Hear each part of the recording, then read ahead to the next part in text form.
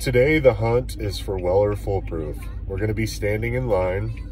I got up at about 6 this morning, got my child ready for daycare, and now we're heading to the store, so hopefully we get lucky.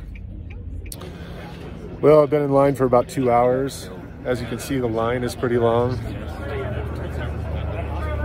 Everybody is pumped about a Weller Foolproof, so we'll see if we get one.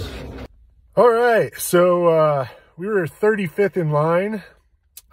They had some other stuff besides just the Weller Foolproof. So we did get the Weller Foolproof.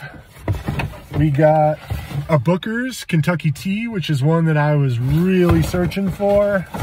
And they also had a Russell's store pick. So good consolation prize. It's a 9-year. So yeah, stood in line for about 2 hours.